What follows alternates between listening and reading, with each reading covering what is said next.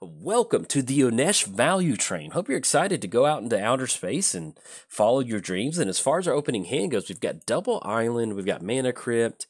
Yeah, I like this. We've got Mana Drain, which is feels like a pretty good option. So let's get Unesh pop back up. This is pretty much exactly what we want to see. And I guess we just lead off with Manamo. That'll be all right.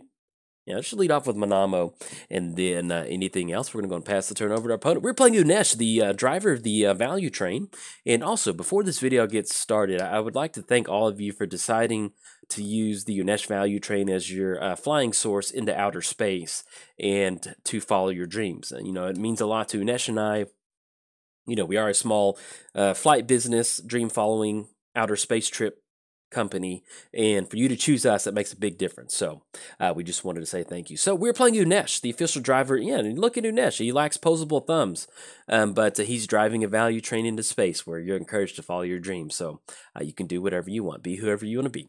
Flying, whenever Sphinx spells you cast cost 2 less to cast, then whenever Unesh or another Sphinx enters the battlefield under your control, factor fiction for 4, put those into 2 piles. We get to put 1 pile into our hand. The other pile goes into our graveyard.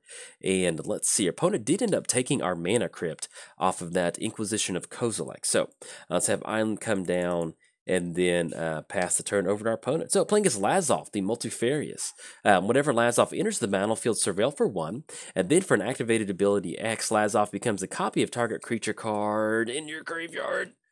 Preordained, okay, sorry, I hit auto yield, and I got really worried that our opponent was going to go for another piece of hand disruption, so I was trying to make sure we leave up Mana Drain. But yeah, Lazav becomes a copy of another target creature in your graveyard with converting mana cost X, except it's still Lazav, it's legendary, and it has this ability. So we did cover both commanders. Let's give a quick shout out to our sponsors, MTGOTraders. If you want to ride first class on the Unesh value train, head over to MTGOTraders. We've got some tickets set up, or if you want to ride at the caboose, if you want to ride on the outside of the train, wherever you want to ride, hey, as long as you're following your dreams, it's going to make Unesh happy and make me happy. But yes, make sure you get your seating assignments at MTGOTraders.com. Also, shout out to InkGaming.com. You can use coupon code JOLT to get 10% off anything off the website. So if you haven't treated yourself in a long time, make sure that you do. And we're going to pass the turn. I'm pretty much going to be going for this Mana Drain at anything that points... Anything that just goes on the stack, we're going to hit this Mana Drain with it because we need to go for this Time Twister. All right, opponent's going to go for Gataxian Probe.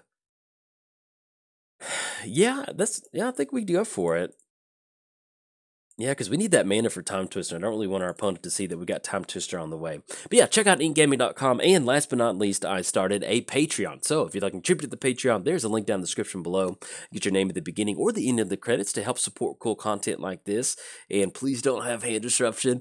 And if you can't support the channel, then hey, just tell somebody about the channel. I would greatly appreciate that. That's how you can do your part to help. So there we go. It's officially free time. Let's have... Oh, they do. Dang it. I was going to go for this Time Twister. Yeah, if this Time Twister doesn't stick. Oh, let's see. Because they might want a Time Twister. Oh, no, they take Time Twister. Okay. All right, so now we're in a pretty bad spot.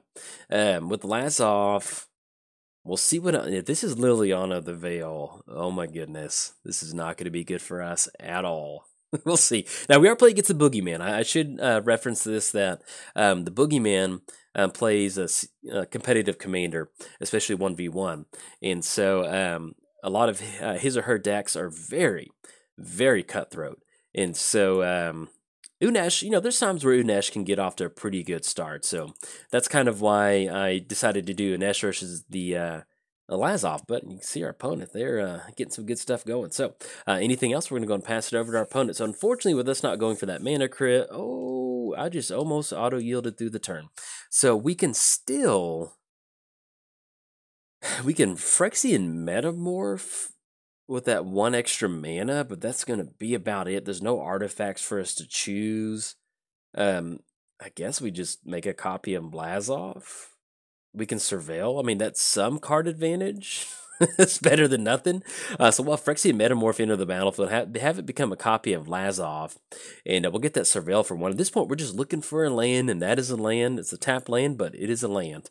And so we'll go and pass the turn over to our opponent. So We have dueling Lazovs at this point right now, and then we'll kick it back over there. So, but yeah, it's officially free time. We can have some fun. But with the Boogeyman, he or she plays a lot of highly competitive 1v1 list, and so I just wanted to kind of see what the Unesh value train could do against it.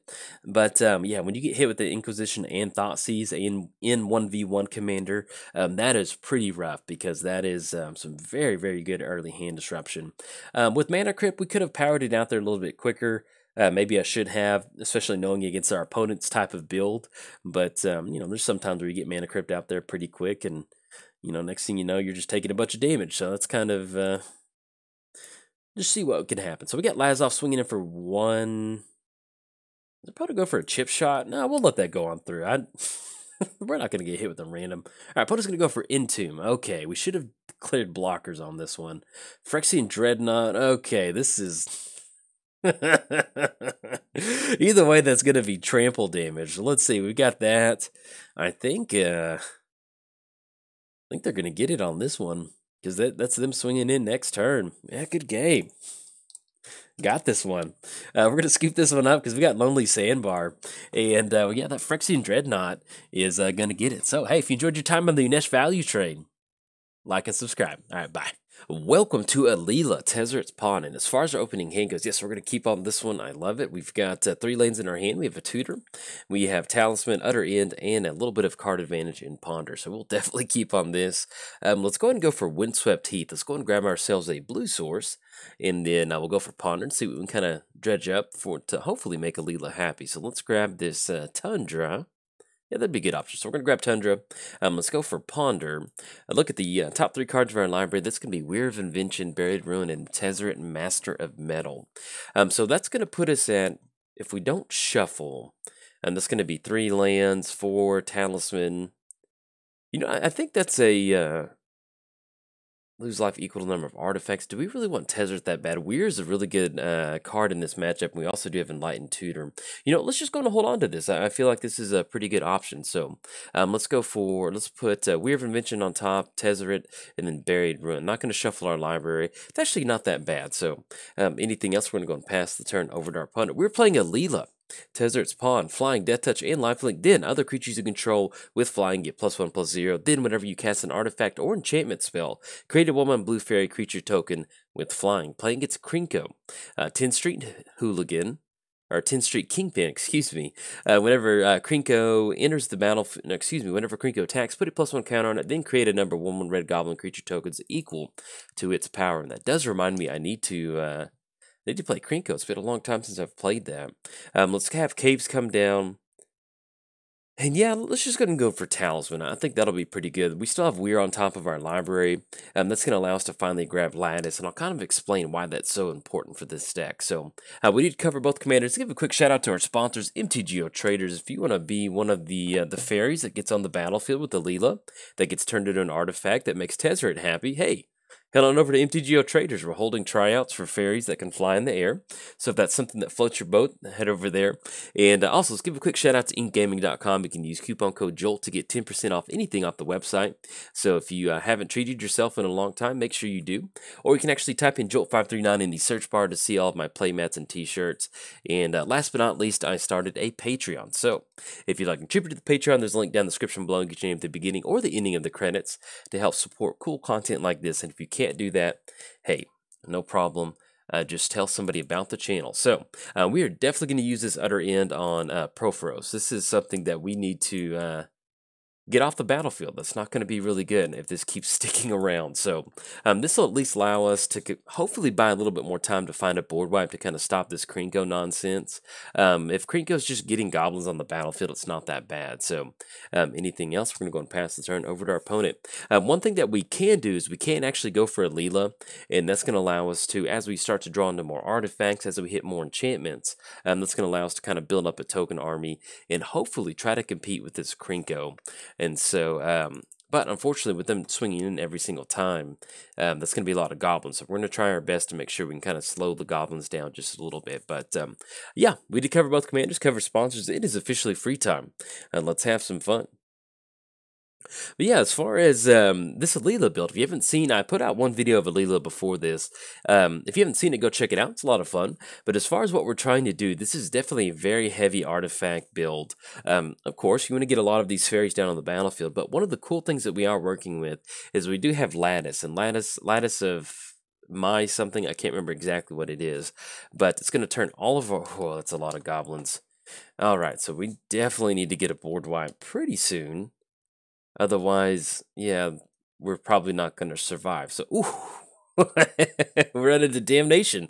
Okay, let's go buried ruin. I was trying to think about. I was like, man, what can we run into that would really help out? And this is definitely it. So, let's go buried ruin. Let's go damnation. Woo! The magic gods are looking out for us. Let's still go and leave up Enlightened Tutor.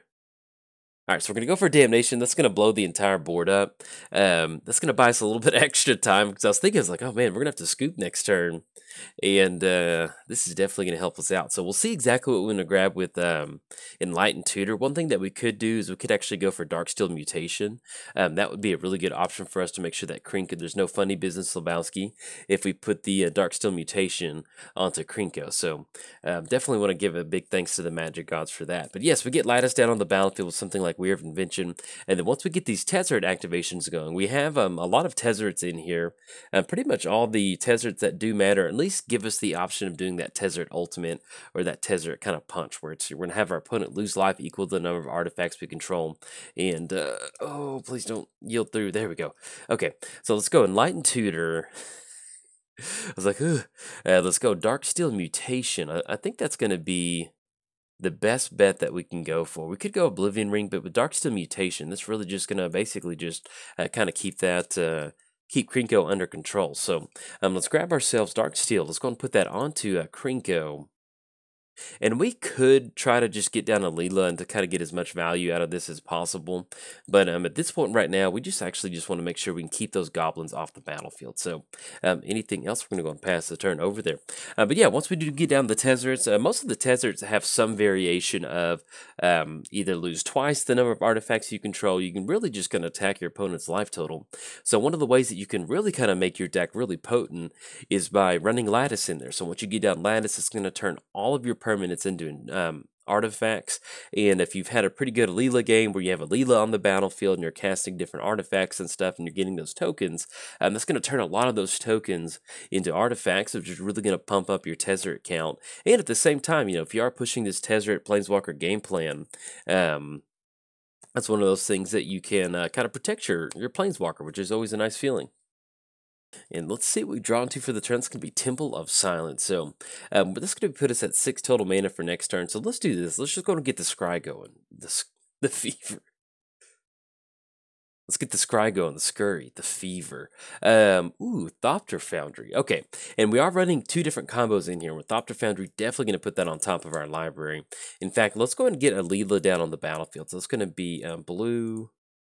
Either way, we're going to have to take damage for this black mana, and then we'll tap down Buried Ruin. So let's have Alela enter the battlefield. Now, with that Thopter Foundry on top of our library, one of the good things about that is that's going to allow us to really kind of start to get ahead on this life total.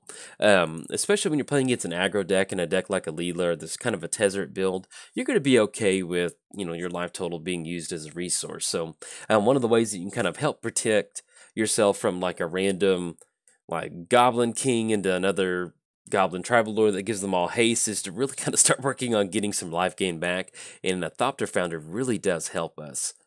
Oh.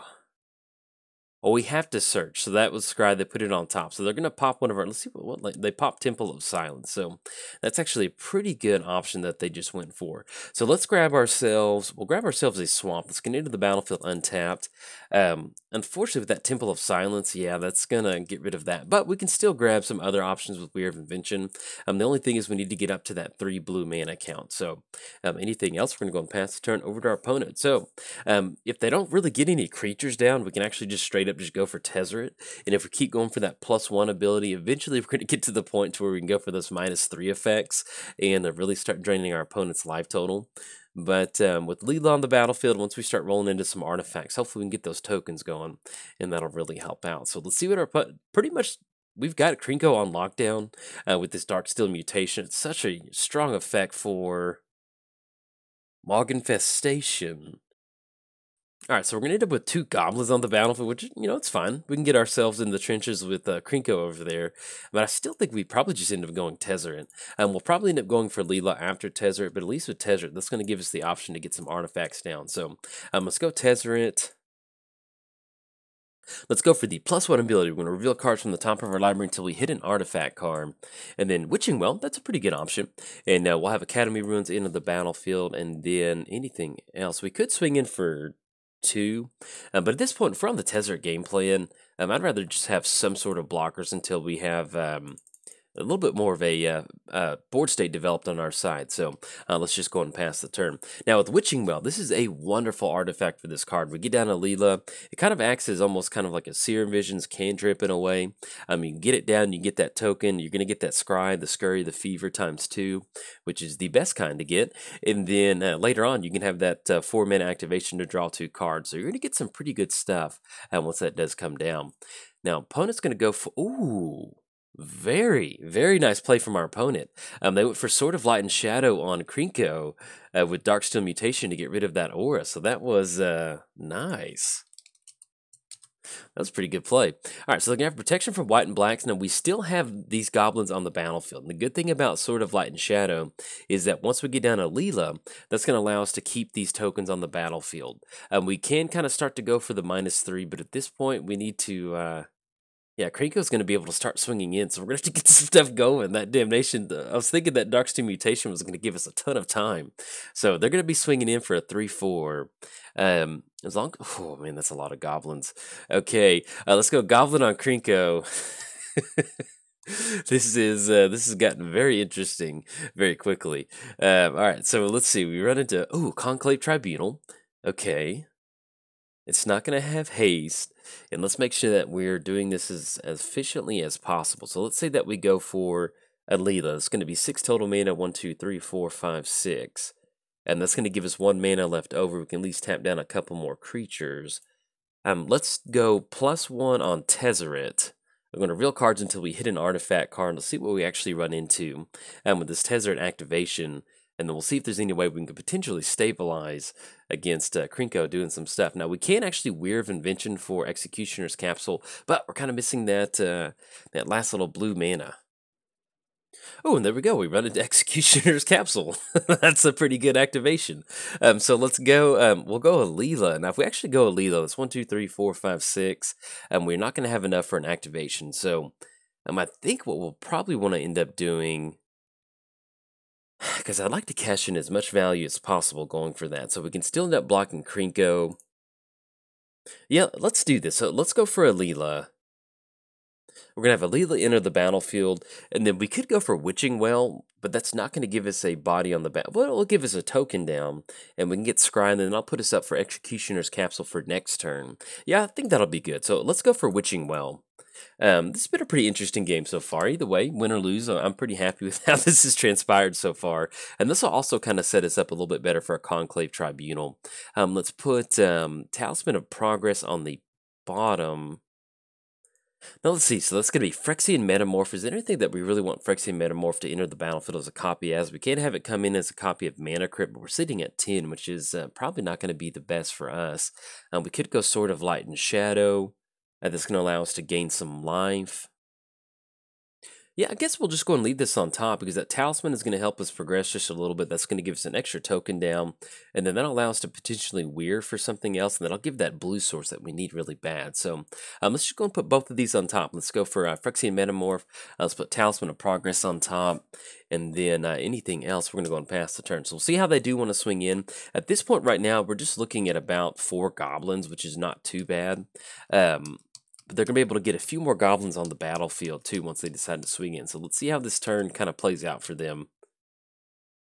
Now, if we run into something like Fumigate, if we can somehow rip into that, ooh. Okay, so they're going to go for Chandra's Ignition. Oh, no, that's pretty good. So that's going to knock us down to 2, and they're going to be able to swing in and close it out. So good game to our opponent. They're going to get it on this one. Unfortunately, we weren't able to hold off Krenko long enough, but that was a pretty good game by our opponent. Definitely really nice being able to see that sort of light and show. We got the lightning bolt for flavor. There we go. Good game to our opponent. They're going to be able to close it out on this one. Probably should have gone for Executioner's Capsule last turn, but I was thinking we could maybe get a few extra tokens down by trying to set up a turn with the Alela first. But that probably would have been the better option if we actually did that. But if you enjoyed the video, like and subscribe. Thanks. Bye.